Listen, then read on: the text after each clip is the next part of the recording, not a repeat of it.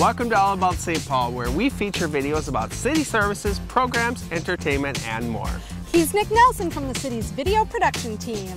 And she's Liz Wagner from St. Paul Parks and Recreation. Coming up on this week's show. It's tax season, and we have help for you. The City Council has a new member. How the critters at Como are surviving the winter. Spring activities are just around the corner. And we attend this city workers' retirement party.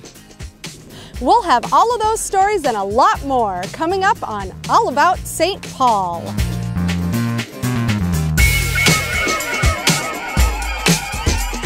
We are here today at the Sunray branch of the St. Paul Public Library. This is one of several library locations that offer free tax preparation help. We'll have more on that in just a few minutes, but first, a change has taken place on the St. Paul City Council.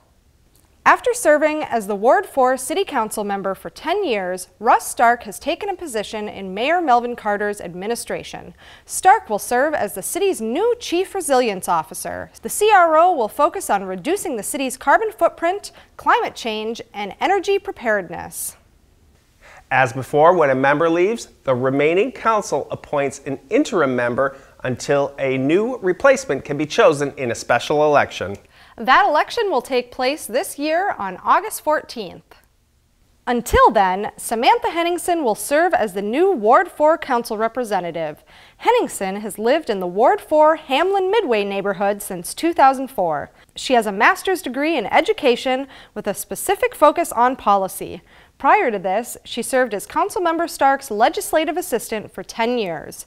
For her official swearing-in, Henningsen was joined at the podium by her husband Eric and two children, Calvin and Rhea.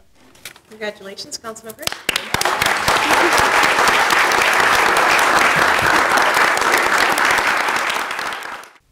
As we mentioned, we are here at the Sunray Library, one of several locations offering free tax help. Nick has more on that. I'm here with Elise Ruiz with AARP Minnesota. AARP Foundation Tax Aid partners with locations like the library to offer free tax preparation assistance to qualifying people. Elise, tell us more about that. Well, AARP Tax Aid is a great volunteer-run program. It's actually under the arm of our AARP Foundation, which is the charitable arm of the organization. So it is a free service, sort of targeted to lower-income folks, but open to the public. No requirements necessary. It is actually the nation's largest free tax assistance and preparation service available. So we've got over 100 sites across the state, going from way up north, northern Minnesota, down to borders of Iowa, and got all these great volunteers on hand, and we're at one of our fantastic sites today. Well, that is an excellent service you folks offer. What do folks need to know about before they come? Well, some locations will take appointments, so folks will have to either call a number and make an appointment that way, or go online, make an appointment that way. Some locations are first come, first served basis. So the best thing to do, the easiest way to find this online, Google search AARP Tax Aid. It'll bring up the first website you will see as a tax aid locator. You punch in your zip code, it'll bring you up numerous options about locations in your surrounding area, and then you can click on their website and see what they require as far as appointment-wise goes. Including several of the St. Paul Public Library branches. Yes, we've got the Sunray branch of the public library, we've got the Rondo Library over on University. There are a few library locations within St. Paul, so good presence here. What do folks need to bring with them when they come? Folks are going to need to bring one big thing, Social Security card. We're also going to need a photo ID. Importantly, if you can find last year's return, you're going to want to bring that along with as well. Of course, corresponding tax form, whether it be a W-2, a 1099, W-4, what have you, but those are the documents. Big photo ID, Social Security card, last year's return, this year's tax documents should get you moving. Well, thanks to AARP for providing this important service free to those who need it. We are just so happy to be here, be in community to offer this incredibly valuable service.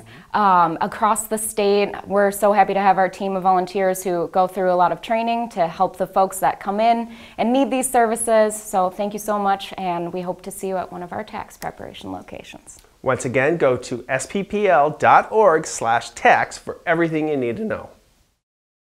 Thanks, Nick. You've probably been to Como Zoo on those busy summer days, but how are the animals surviving the winter in St. Paul? Let's find out. Como Park Zoo and Conservatory is open 365 days a year and is home to many exotic animals from around the world. Many of the animals are from warm and tropical climates, but they are still visible year-round during our cold Minnesota winters. Let's go on a tour to give you a quick look at our animals' winter homes. The Primate Building is home to blue-eyed black lemurs, emperor tamarins, Jeffries tamarins, white-faced Saki monkeys, orangutans, and gorillas. Be sure to say hi to little Kimala, the orangutan who just turned 1. Our next stop is the African Hoofstock Building, which is home to kudu, zebras, and giraffes. Check out Francis the giraffe, who was born in August of 2015 and is growing at the rate of approximately 5 inches per month. On your way to the cat building, you can see an Arctic fox or two enjoying the winter weather in their beautiful white coats. The cat building features indoor viewing areas for the tigers, cougars, and lions. After you leave the cat building, you can see some of the animals that are suited for the colder temperatures. The reindeer, Dall's sheep, and bison all have thick coats to keep them warm in the Minnesota weather. And of course, polar bears Buzz and Neil love the winter. Lastly, in the aquatics building, you can see African penguins, puffins, seals, and sea lions. This is where Sparky spends her winters. As you can see, if you're brave enough to adventure in the winter, there are lots of animals to see here at Como Zoo.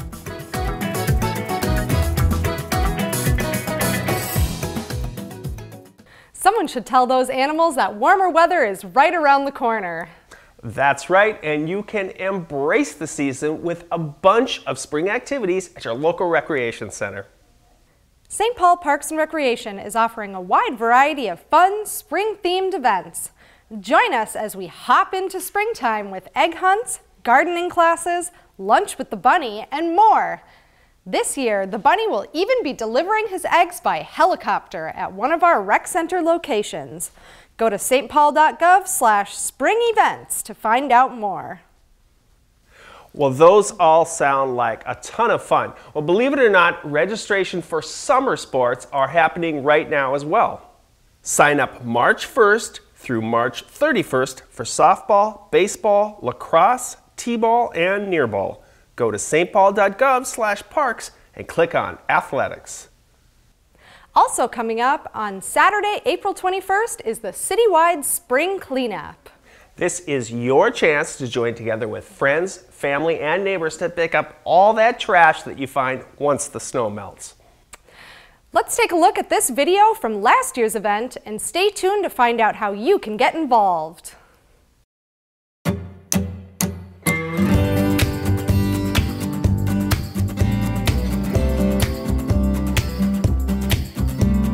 We love our parks, we love our green space, we're proud of our city, and we want to make it look as good as possible.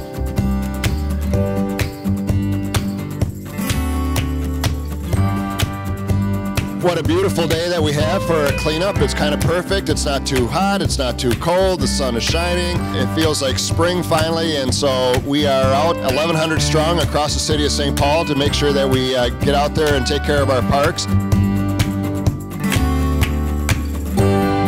The fact of the matter is, as much as we want to keep our parks clean, unless we have the help of folks like you, it's really hard to do because they're just, you know, we got a lot of parks in the city of St. Paul, we got a lot of space to cover, and the great thing about St. Paul is we can always count on our residents to come out and help us out on these things.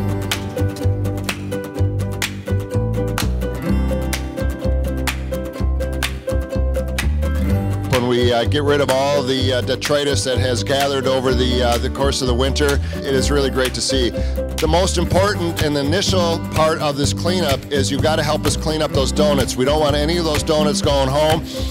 So make sure you grab a donut on the way because cleaning up is hard work. Thank you so much for being here, and let's keep on making St. Paul great and keeping it clean. Thank you so much.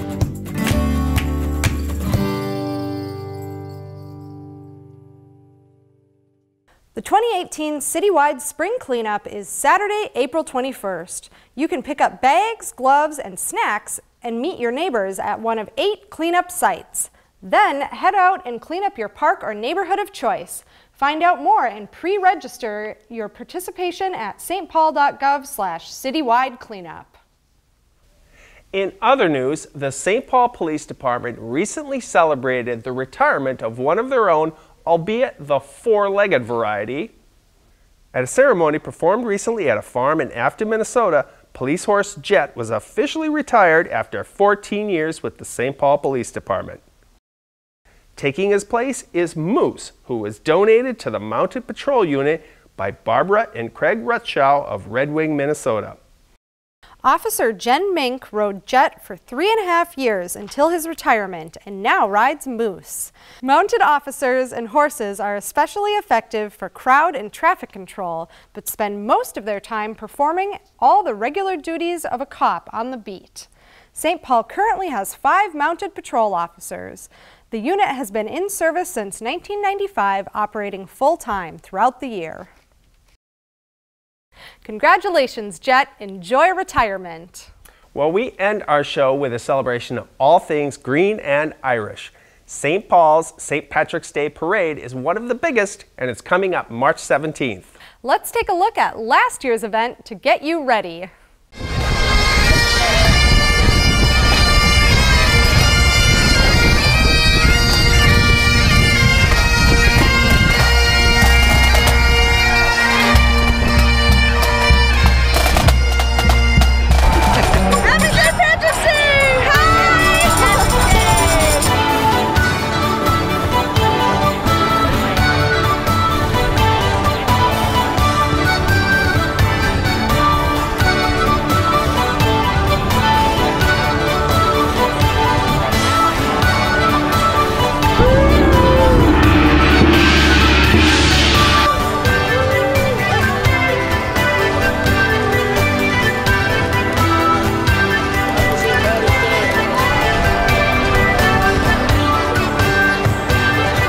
St. Patrick's Day.